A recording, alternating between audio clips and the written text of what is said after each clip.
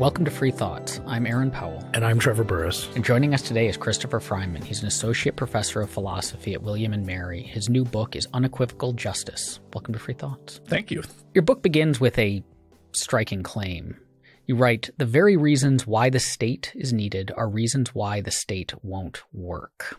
What do you mean by that? So I'll give you a simple case. So a standard argument that you see from economists and political philosophers as for why we need the state points to a public goods problem. So take something like clean air. They say we need the state to coercively enforce clean air laws. Maybe that's through carbon taxes or a cap and trade scheme or something like that. You say, well, why won't people just do the right thing voluntarily? So why won't they buy hybrids voluntarily? Why won't they install solar panels on their own? And the answer is, well, their individual contribution to clean air is insignificant. So even if you buy a Prius, even if you put solar panels on the top of your house, that's not going to make a meaningful difference as to whether or not the atmosphere is clean or not. And what's more, if other people are actually cleaning up their acts and driving Priuses and putting solar panels on their houses, you can free ride off of this. And so no individual has an incentive to voluntarily, let's say, buy a Prius. So we have this horrible air pollution problem and we're all worse off. And so this public goods problem is a justification for the state. We need the state to force people to contribute to this public good of clean air. That's the justification for the state in the first place.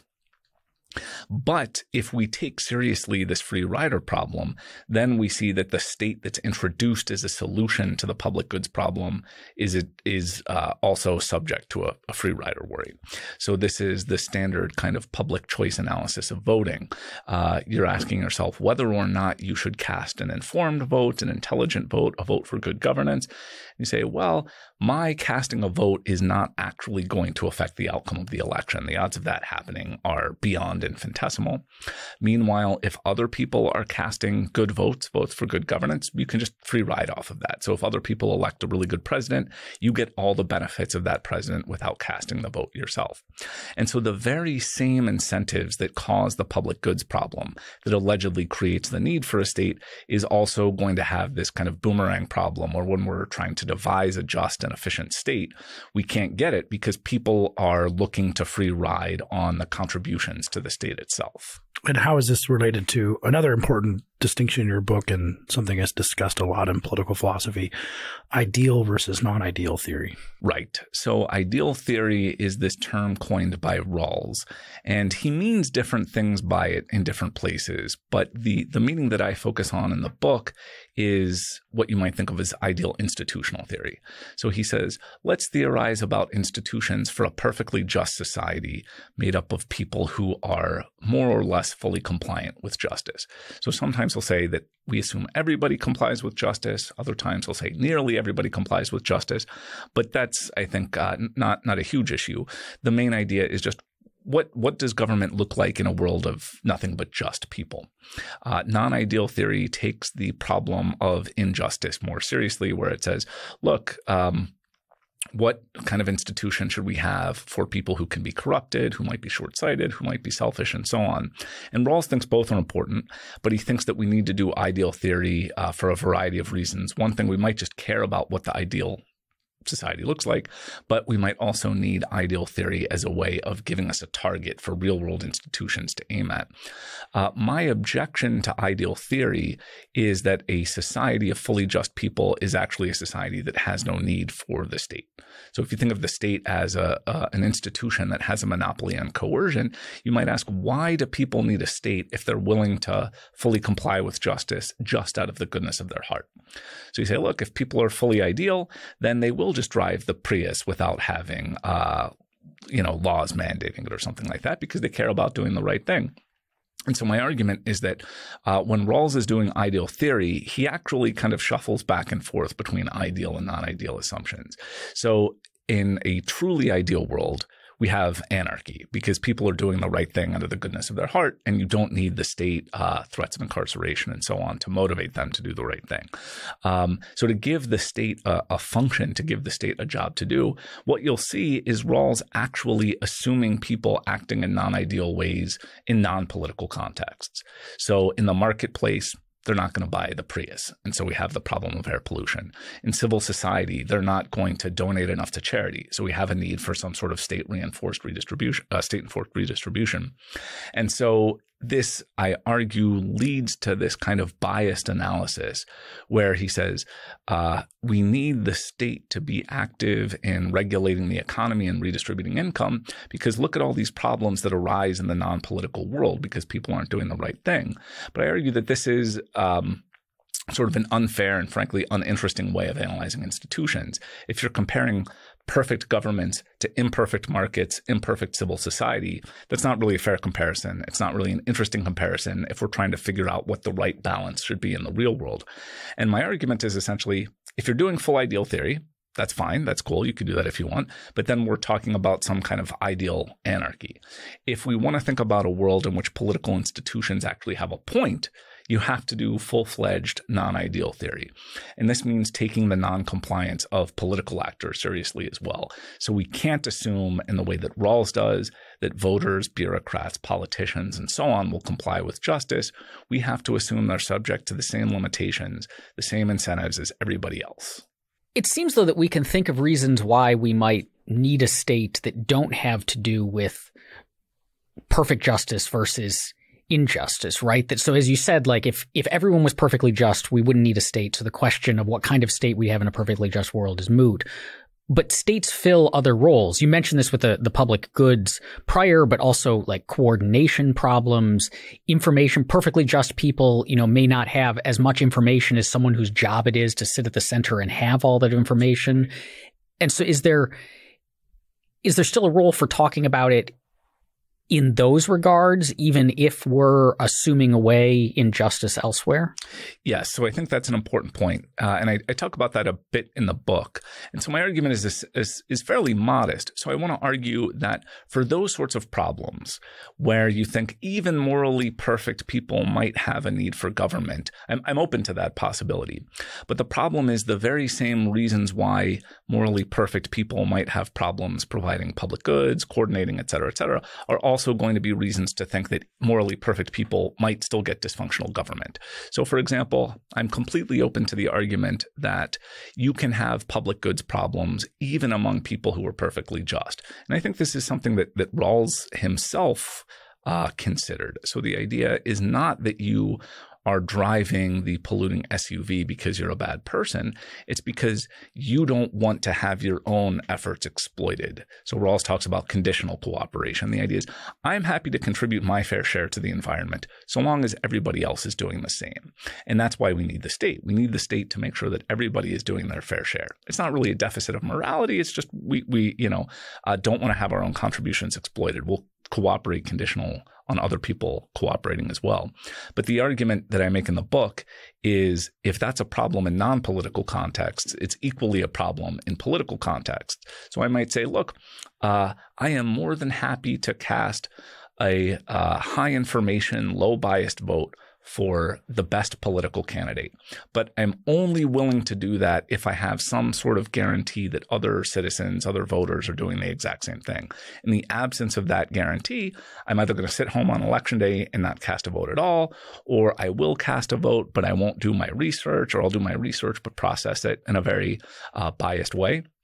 So I think if we're worried about producing good outcomes in non-political contexts because people aren't willing to give unreciprocated contributions, that's going to be equally a problem when we're talking about contributions to the state. And I think that's actually what we see. I think when we see people, something like, half of eligible voters don't vote, the information of voters is extremely low, and even high information voters are extremely biased.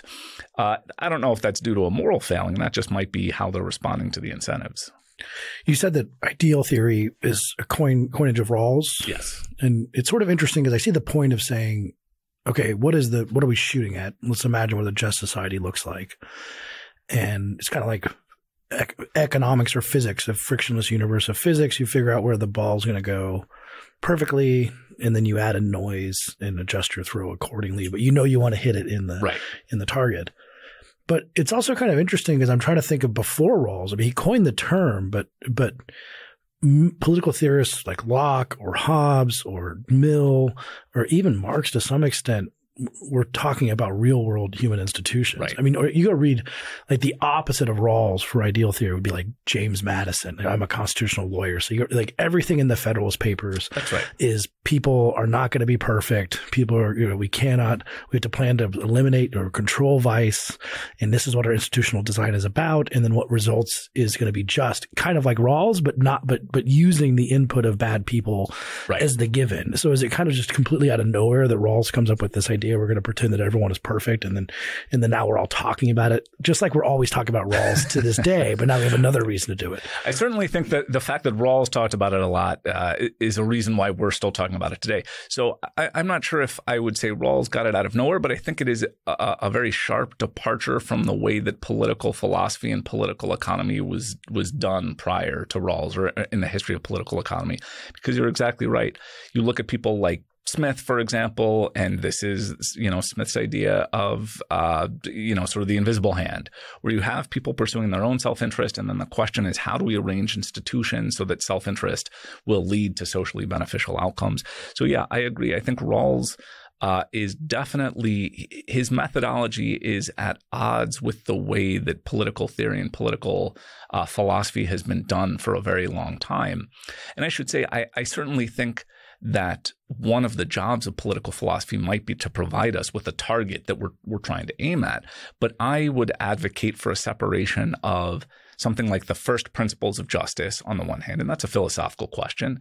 So what do we want our institutions ultimately to do? So Rawls would say, we want our economic institutions to make the rich as poor as possible. Okay, that sounds pretty good to me. And then you have questions of institutional design, which are basically, okay, so how do we do that? So what sort of institutions will actually maximize the income of the poor? My view is the first set of questions, that's philosophy. We can talk about that as philosophers. The second set of questions is not philosophical. It's for social scientists, economists, et cetera. And so I'm perfectly happy saying we as philosophers need to have this debate about what the first principles of distributive justice are. But once we figure out what they are, if we figure out what they are, suppose it is the Rawlsian difference principle, we make the poor as rich as possible, then we hand the job over to economists and political scientists and say, okay, now how do we get there? Now I'm out of my element. This is a job for empirical social science. That seems like philosophers. I mean, your book has a good amount of touches on a lot of empirical social science questions. But in general, I don't see political philosophers going to really get into growth rates, for example, or occupational licensing, all these kind of nitty gritty. So that's not political philosophy. But I can still theorize about the whole world, knowing nothing about it, or at least knowing little to no economics, and create a perfect system of why this will work or won't work. That's right. And this is something, too, that I criticize Rawls for. So in his later work, he says we can imagine different types of ideal regimes. So you have he calls it the system of natural liberty, which is essentially libertarianism. He has welfare state capitalism, liberal socialism, command and control socialism, property owning democracy. And he says, okay, I'm going to analyze these in ideal theory a priori. And he argues that he can actually rule out all forms of capitalism as inconsistent with his principles of justice from the armchair. So he says, if we're assuming that institutions work exactly as designed and people are fully compliant with justice, then capitalism is more or less off the table. And part of his argument for that is, libertarianism, for example, at most advocates for a very low social minimum. And so that's not going to be good enough by the lights of Rawlsian justice. And since we assume that institutions always produce the outcomes at which they aim and don't produce the outcomes at which they don't aim, capitalism doesn't do the job.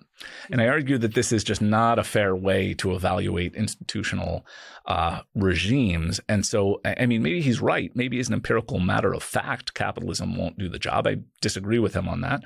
But it's just not a philosophical question. For listeners who aren't that familiar with Rawls, then this distinction that you made a moment ago, philosophers can kind of look at this like end state. We can look at these principles of justice, like that's the role of philosophers. But when they start getting into institutional design, that's where they run into problems.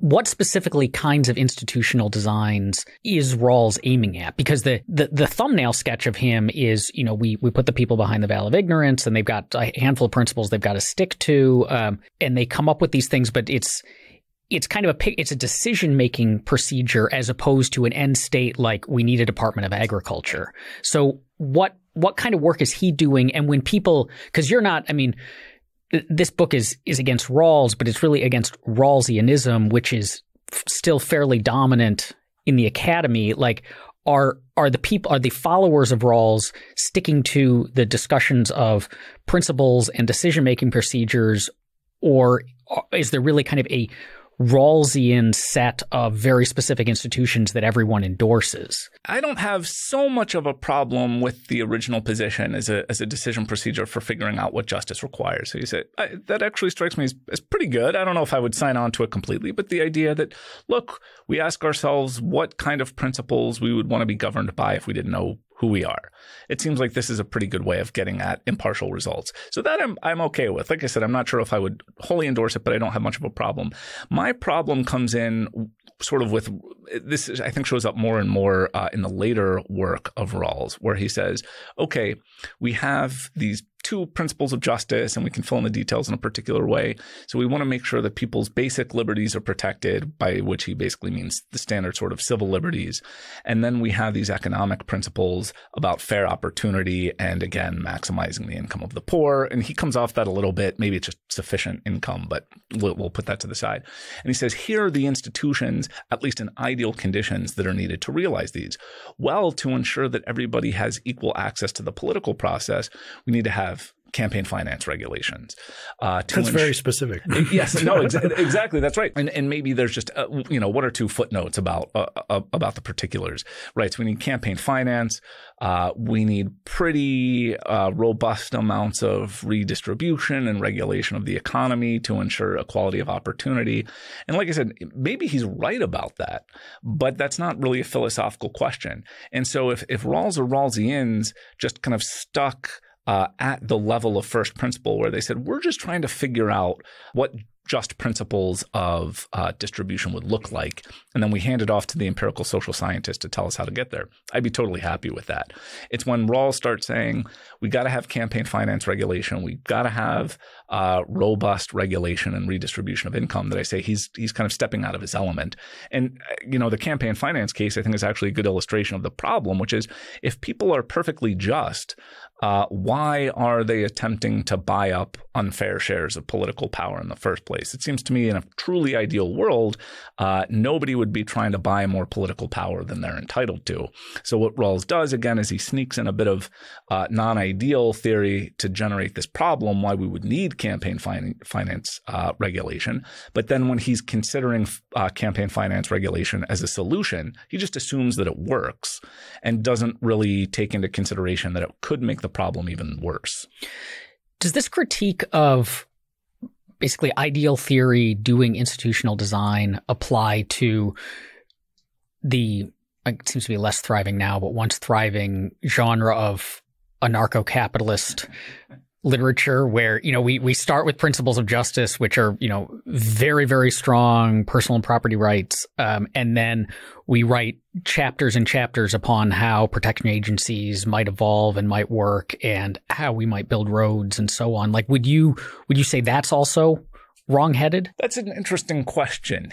It might be wrong-headed, but maybe for a different reason. So my major problem with Rawlsian ideal theory is the sort of shuffling back and forth between ideal and non-ideal to suit his purposes. So we're going to be non-ideal, like I said, when it comes to charitable donations, because if people gave enough to charity voluntarily, you wouldn't need the welfare state. So you just have to have insufficient charity in the private sector to generate a need for the state. And then once we got the state up and running, we're just going to assume that it works perfectly. So that, to me, is my main concern. I do think there's a problematic strain of ideal theory among some libertarians where they start stipulating, about how things are going to work in this really far off society where we have competing protection agencies, et cetera, et cetera. My worries there might be more, I don't know, Hayekian or something like that, where it's just really, really hard to know how that would turn out. So I think maybe we need more epistemic humility about those sorts of questions. I'm not sure it involves the kind of shuffling that Rawls is guilty of, but it might be a problem for a different sort of reason. This is because I do campaign finance work here at Cato, and so I've thought a lot about these issues. And when you mentioned the campaign finance, would in Rawlsian institutional design, would they design the campaign finance rules after they would do it after the principles have been discovered? It'd be at some point of later, right? Because one of the things and this goes to your point of your book that we always bring up here at Cato at campaign finance is that you can't expect elected representatives to fairly make the rules by which elected representatives get elected. Right. Right. You almost need an original position where it's like, before we even have an election, let's agree on fair rules, and then we'll know what party we're going to be in or who's going to get money, and then we'll all have that election to do it. Well, it's like setting up civilian review boards for police officers. Yeah. Like, you don't want the cops coming up with the rules that cops follow. Exactly. And we get that, and I would wager that most of your colleagues in philosophy departments would get that. Right.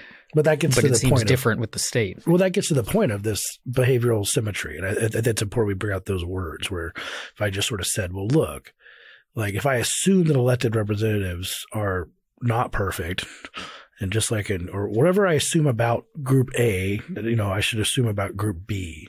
Unless I have some compelling reason to believe that state actors are temperamentally or categorically different in terms of their goals, aims, interests, and ideals, then they would be in the market. But if you say people are greedy, therefore we need a state, your first question is, well, then they're greedy in the state. Right.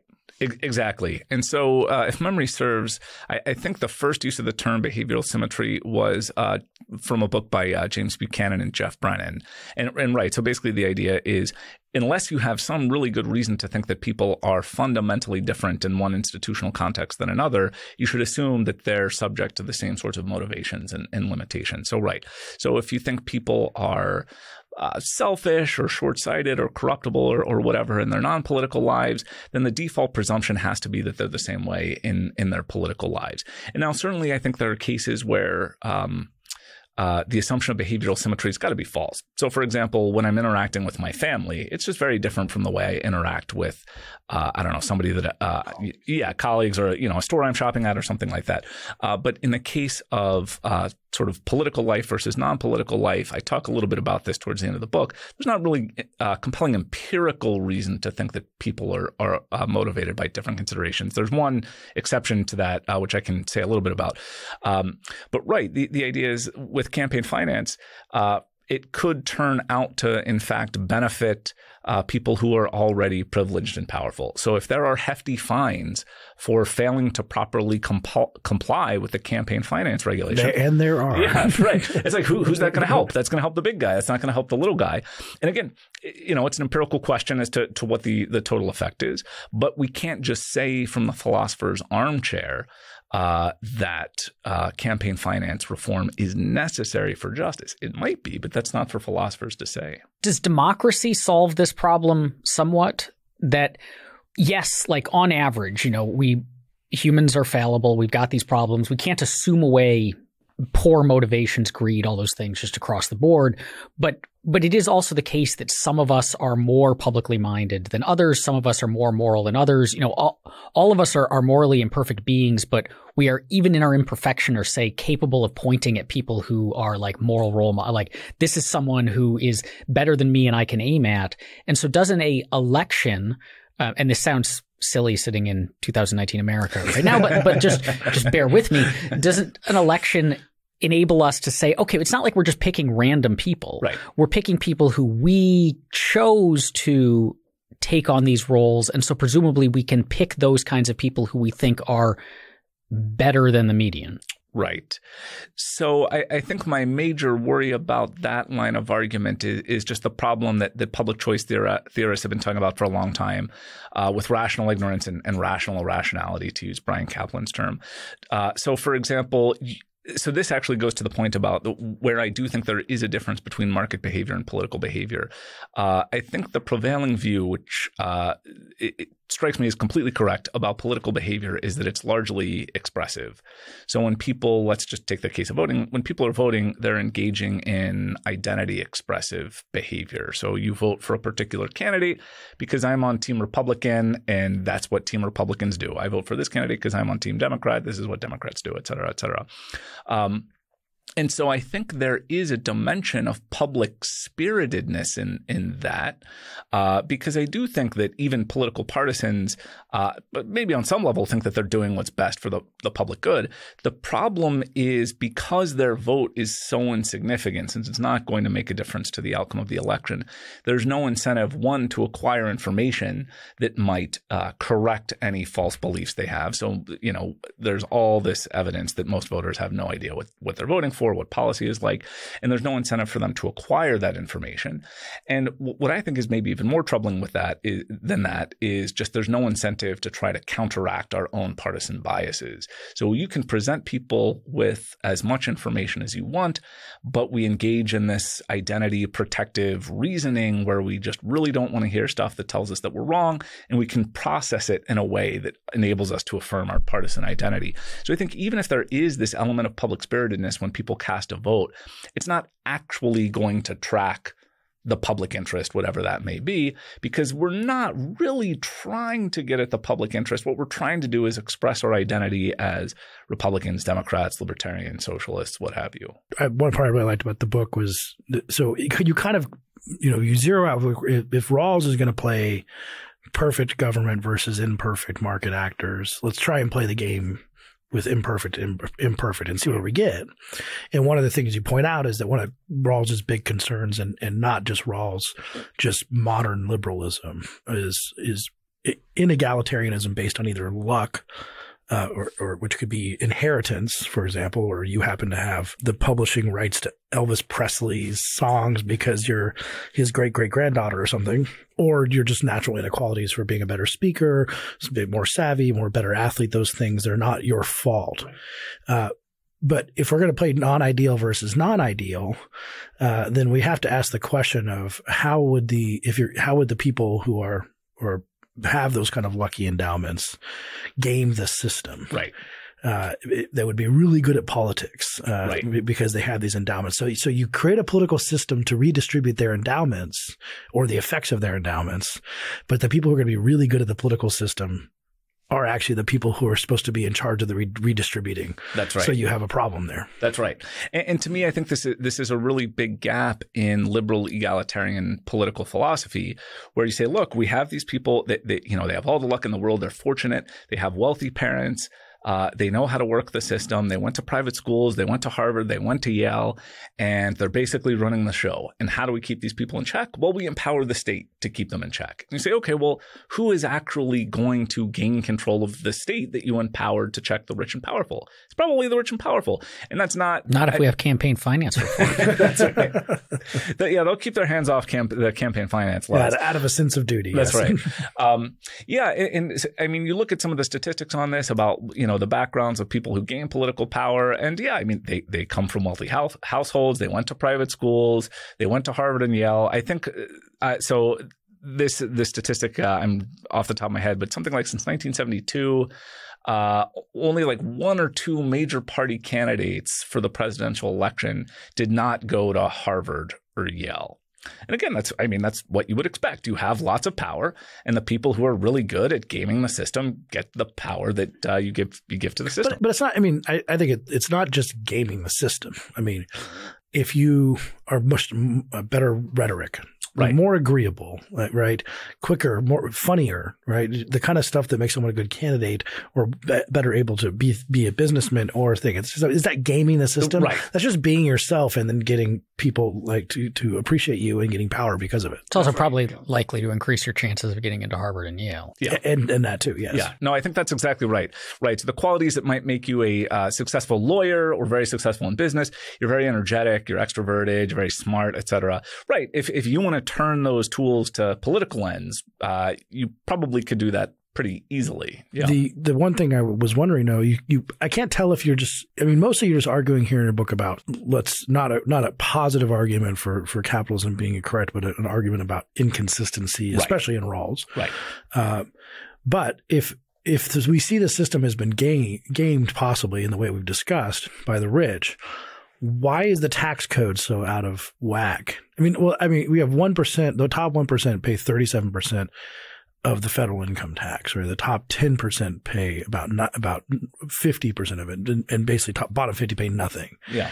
If they gamed it that much, then you would expect otherwise. Or it could be the case that they're actually voting in a very public, even the rich are voting in a very publicly minded, non-selfish way that they think they should be taxed more too. So their behavior is not exactly as sort of venal as you imply. That's interesting. And so this goes to the possible difference between motivations in politics and non-political domains. So this is something that Lauren Lemaski and Jeff Brennan first talked about a long time ago. They talked about expressive voting.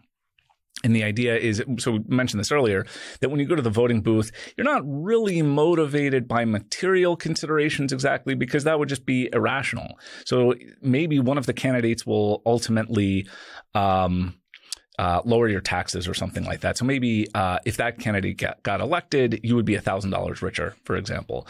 But the odds of your vote actually leading to the election of that candidate are nothing. They're basically zero. And so it doesn't make any sense to be worrying about your personal material gains from the election of a candidate. What it might make sense to care about is like the sort of moral expression, the expression of identity that you can make in the voting booth. Like you're waving the flag. You've got your don't tread on me license plate kind of thing, which always struck me as weird. You're paying the government to protest the government. I don't know. That's not. But yeah, and so the material effect of your vote is basically zero, but the expressive effect is non-zero. And so by contrast in the market, it might be that there are forms of behavior that have higher expressive value, but they're materially costlier. So I think the example I give in the book is, like you're seen walking around with a Whole Foods bag. That has expressive value in some social circles, but it's more expensive to shop at Whole Foods than Walmart, for example. So you'll probably see less indulgence in expressive behavior in non-political contexts, whereas in political contexts, that's basically the only value you can get. So we'll probably see lots of expressive behavior. And so it could be the case, right, that what you see are rich people performing these identity expressive actions to signal their concern for the poor, social welfare, et cetera, which might mitigate some of the concerns about self-interest. I mean, so yeah, not to get too into the details, but there are always questions about loopholes and how the laws play out and practice, but I'm certainly open to the claim that people are not wholly altruistic or wholly self-interested in the market or in politics. I actually think it's probably the case that we're a mix of both. You just want them to play fair when they're analyzing both sides. That's right. So the question is, if you think people are somewhat altruistic and somewhat self-interested, which seems right to me, hold that behavioral assumption constant across institutional contexts, and then see which kind of institution produces the best sort of outcome. I think it's actually the case, though, that markets will do a better job of channeling altruistic behavior than politics for the same sort of reason of rational ignorance. So if you're an altruistically minded citizen, suppose it turns out that the government spends its redistributive dollars very inefficiently, which in fact it does. You can't do anything with that information. You can cast a vote for change, but again, that vote won't actually change anything, so you have no incentive to do your research. On the other hand, if you're spending your own money and you learn that a charity that you're giving money to is acting really inefficiently, you have decisive control over that money. You can withdraw it from that charity and give it to a charity that's more efficient. So you have more incentive to do your research. So my view, and I don't really go into this in the book, is that even if we have this more optimistic picture of human behavior where people are charitable, it's still probably going to be the case that markets do a better job funneling that to socially desirable ends. It seems too, though, that the example that Trevor brought up and then your discussion of expressive voting, and that expressive voting can be, we can take these high-minded principles and act on them in this expressive way, can be looked at as further evidence for your concerns about the state, because what you're basically saying is, here's an example, people doing good stuff in an expressive way when they're voting, where it's basically costless to them. And so the argument then is people will behave more morally, more on principle, especially in ways that would undercut their own interests, if that undercutting is as minimal as possible, or the likelihood of it happening, which is the case with voting, is, much, much smaller. And so if that's true, then what we would expect is the closer someone gets to being in the state, because again, the state isn't just institutions acting, it's individual people in those institutions, as the decisions that they're making, which when you're, controlling an industry, an administrative agency that's overseeing an industry, or you're making decisions about who to hire, or you're overseeing a police department and it's who to fire, these are become much more costly. We're more likely to see people drift back into the self-interested example. Especially because if you don't act self-interestedly, your competitor will. So I talk about this a little bit in the book, but you could imagine this is sort of a broadly Hayekian point about why the worst get on top. You say, look, suppose there are angels out there who will always play fair, who will, never take private donations. They only care about the public welfare, et cetera, et cetera. If we live in a society where most of the voters are rationally uninformed, that person, their angelic nature will not be fully appreciated by the electorate. And somebody who's willing to not play fair will beat them. I'm sure that's how Hillary Clinton feels, by the way. Her angelic nature is not properly appreciated by the electorate. That's right. Yeah. So you lose to the person who's willing to play dirty. Yeah, exactly. And so it could be that so Hume has this great line where he says something like, even though it's not really true, we should think as though everybody is a knave in politics. And I think that's right. So you might have genuinely good people in politics, but they have to at least play the game as if they are not great, or else they won't win the election, for example. And I think you see this with things like short-sighted social spending. You could have a super prudent and patient politician who says, look, this is going to be really painful, but we've got to tighten the belt for the next 8 years. And then when I leave office, you'll be in a much better position. That person will lose to the person who says, no, there's no problem. Here's all this great stuff I can do in the short term. I can cut taxes and raise spending, and there'll be lots of benefits for you. That person will probably win over the prudent candidate. And so either the prudent candidates will start to act imprudently, or the imprudent candidates will just sort of by evolutionary mechanism select out the prudent ones. So talking about non-ideal versus non-ideal, I was very glad to see your chapter on growth, because it's one of these things that I wrote about in my Rawls class in undergrad. So Rawls allows inequalities that are to the benefit of the least well-off people. But the question is, when does it have to be to the benefit? Right. And if we're actually talking about economic growth, so now we'll do a real world comparison about the kind of redistribution that a real government does, not a Rawlsian perfect person government, but a real government does, and the failures that incorporate that, because these are people after all. Then how does that compare against growth? Because what if your inequality becomes a capital investment good that helps start a business which benefits the least representative people in 30 years? And in the real world, that's a better bet than betting on non-ideal government. Right. I completely agree. So again, this is sort of a Smithian point where I think, look, if you have people who are somewhat altruistic, but probably largely self-interested, what kind of institutional context does a better job of improving the condition of the poor? Like you said, relying on, let's just say relying on Donald Trump to help the poor. That's one option. Or you say, look, I'm not under the illusion that people who are running Fortune 500 companies care about me, but Amazon has made me much wealthier. Again, maybe not because they care about me, but because they want my business. The way that they get my business is by making a ton of stuff available to me at affordable prices and delivering it right to my door, driving down the costs of goods. And that's actually a great mechanism for poverty alleviation. So one thing that I'm always fascinated by, and I go into this just a little bit in the book, is data about the time price of goods. So you say, okay, you have an American in, 1985 or something like that, working at the median American wage. How many hours do they have to work to buy a loaf of bread or a car or a T-shirt or something like that. And then you take that same person in 2019 working the median American wage. How much time do they have to work to buy those goods? And it's plummeting. And that's really a great way to alleviate poverty is you say a person's labor hour just buys more stuff today than it did yesterday. It's not because, again, the people making bread care about the bread buyers. They want the bread buyers' money. But the way that they get that money, again, as Smith would say, is by offering them something that they want out of their own self-interest. So that would be like lower bread prices. Well, you quote Stephen Levitt saying, how rich you are depends on two things, how much money you have and how much the stuff you want to buy costs. Right. And redistributive justice seems to focus on how much money you have, but growth seems to focus more on how much the stuff you want to buy costs. Right. And that seems to work better overall in a world of imperfect human beings on both sides of the ledger. I think that's right. And I think also if you look at even in recent history, countries that have gotten richer, it's largely through market reforms. It's through economic growth.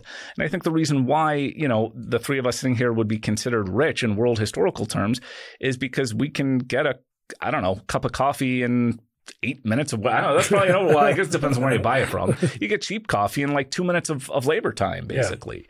Yeah. So it's not so much redistribution, it's the quantity and quality of goods getting a lot better and the real price of goods plummeting. And that's really what growth addresses. And Rawls doesn't really talk about that very much. On the broader level, how much of a problem, though, is this for the whole of the Rawlsian project? Do we have to jettison it? Because if this whole thing starts with there's a set of principles that we're trying to advance, and here's a decision-making mechanism for coming up with institutions that we think will advance them. And then these institutions, once they're set up, are tasked with advancing them. That a Rawlsian, so a lot of them would probably disagree with the empirical stuff that you've been offering, but a Rawlsian would perfectly easily say, well, okay, then. So what you've just shown me is that capitalism in these ways helps. And so now the institutions just redirect a bit in that way, while also in those areas where we still have concerns like social safety nets and whatever, providing that kind of stuff. And we're good. Like nothing, you haven't really knocked down my ideal theorizing. All that you've done is said, when it comes time for me to take my ideals and start applying them, I've been doing it slightly wrong. Right. So if that was the response that I got, I'd be happy. I'd be popping the champagne, I think, at that point. Right. So I haven't done anything to argue against the Rawlsian at the level of first principle. So nothing I say in the book speaks against the idea that we should use the original position to arrive at first principles of justice. Doesn't say anything about whether or not the principles that Rawls himself arrived at are true or false. So the original position could be a great way of arriving at principles of justice. Rawls's principles could be totally correct. His first principles might be totally right. And if they say, look, I'm still a Rawlsian at first principle, but the concerns that you've raised have moved me towards classical liberalism at the level of institutional design, I would be very happy with that, because that's really my aim. I mean, I have other problems with Rawls at the level of first principle that I don't get into here. But really in the book, what I would like to say is, look, if you're a Rawlsian, at the absolute minimum, don't rule out classical liberalism or libertarianism as an institutional means to your ends. But that then seems to be slightly different from a broadside against ideal theory. Like, so that's just saying your ideal theory, stick with ideal theory. But I mean, we all have to, just like when we do moral theory, we talk about, sets of moral principles, or we talk about, archetypal rules, or we talk about perfect virtues. But at some point we have to actually act in the world. And, But that doesn't then just say, well, then we should stop talking about moral saints or what perfect virtue is. Right. But you seem to be more critical of ideal theory just in general. So I would distinguish between ideal theory at the level of institutional theorizing and ideal theory at the level of, philosophizing, or whatever we might call it. Principle establishing or something. Yeah, right. And John Tomasi in Free Market Fairness talks a bit about this distinction as well. But so I would say, look, so there are a couple of things we might mean by ideal theory. One is the basic stuff about the original position and the first principles of justice. That might be what we're thinking about in terms of ideal theory. I set that to the side. Another thing we could mean by ideal theory is this idea of, what would institutions look like in a fully just society? I think to some extent that's still an interesting enterprise. So maybe what we're doing is theorizing about what the ideal anarchist order would be. Like that's, I don't know, that's kind of cool. I don't know how much cash value that has, but it's like a cool, I don't know, like, as a philosopher, I'm not anyone to cast aspersions on people who are theorizing about stuff that's not directly applicable to the real world. It would be a Bitcoin value in anarchist society. That's right. And so that's fine. So really my main target when I'm worried about ideal theory is the inconsistency in applying it when we're thinking about institutions. So you could go full on ideal theory, talk about whether you're the anarcho-capitalist, whether you're the G.A. Cohen Marxist on a camping trip, where you're, sharing carrot peelers and, singing Kumbaya or whatever, like that's fine. The worry is that when you're doing this ideal theory, but selectively allowing non-ideal stuff in to justify a move away from anarchy towards the state. And I think that's realistic. I think surely we live in a world that's not perfectly just. And so surely we have to allow non-ideal considerations in. But what we can't do is only let them in when we're talking about the market and civil society. If you let them in, you got to let them in everywhere.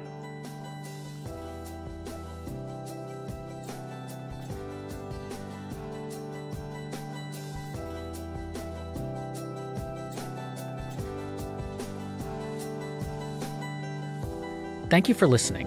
If you enjoy Free Thoughts, rate and review us on Apple Podcasts or in your favorite podcast app. Free Thoughts is produced by Tess Terrible and Landry Ayers. To learn more, visit us on the web at www.libertarianism.org.